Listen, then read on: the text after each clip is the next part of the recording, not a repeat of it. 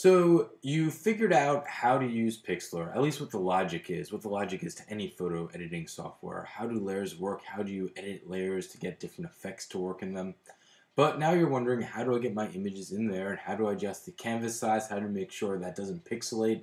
How do I make sure I don't get something that's too small for what I want to edit? Well, in this tutorial, we're going to talk about that.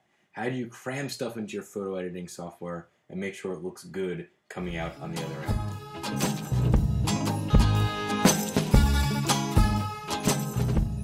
An important part about any photo editing experience is putting stuff into the photo editing software in a way so that you don't overshoot what you're trying to do.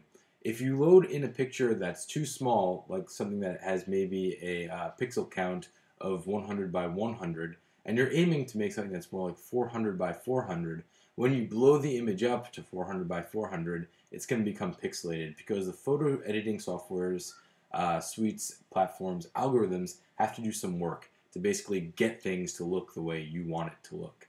So because of that, it's better to start with something that's really big, maybe 800 by 800, and then kind of whittle it down to something that's more like 400 by 400.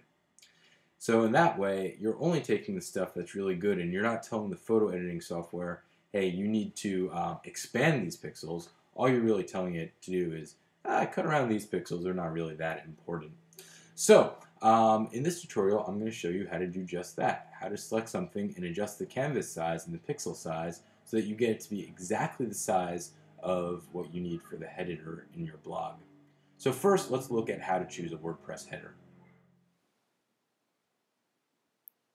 Oh, okay, so we're back. So now I'm going to show you in Pixlr how to basically set things up to create a header for your blog. Some of the basic tools you're going to need. This includes cutting and pasting, sizing your canvas and image, and importing and exporting things from Pixlr. And we're going to do this the easy way from URL, which is this option here, but there's also an option in your file menu to do this. But to start, you have to go to your blog to see how big the image you want to make will be and take a note of it. So I've opened up my blog here, best blog ever, and if I go over here to appearance, I can go to header, and that will give me the stats I need to make my header. And you see, it tells me exactly how many pixels I'm looking for, 960 by 260. So when I look for images on Google, I need to make sure I get images way bigger than this, or else they're going to come up all weird here, and that's not what we want. Now that you've seen how to choose a WordPress header, it's time to go turn it over back to the Pixlr software and see how to edit the pixel counts. Search. Let's start with something like cats. I like cats, and I want to search images, so I'll click on images. And of course, here's so many cute cats. Angel cats, that's not good, and other cats, heart cats, etc. But of course, we want these to be Creative Commons style images, so we'll go to the gear, advanced search. Make sure this comes under a Creative Commons license under usage rights. It shouldn't be not filtered by license. We want things to free to use, share, or modify. So that needs to be in usage rights.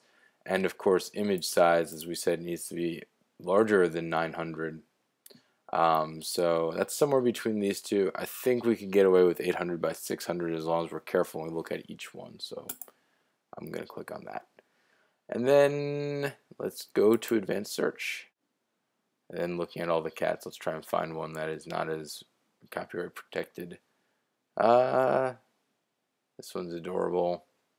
This is not a cat. This one's very cute. Alright,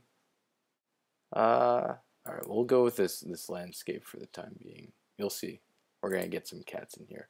So once you get your thing, you take your address, copy it, and go back to Pixlr. And then go to open image from URL. And then you paste the address in there. Hit OK, and then it's going to give this progress screen where it kind of loads the thing in. And we have to wait. Tick tock, what's going on? Go on Pixlr, I know you can process this image. It's not that big.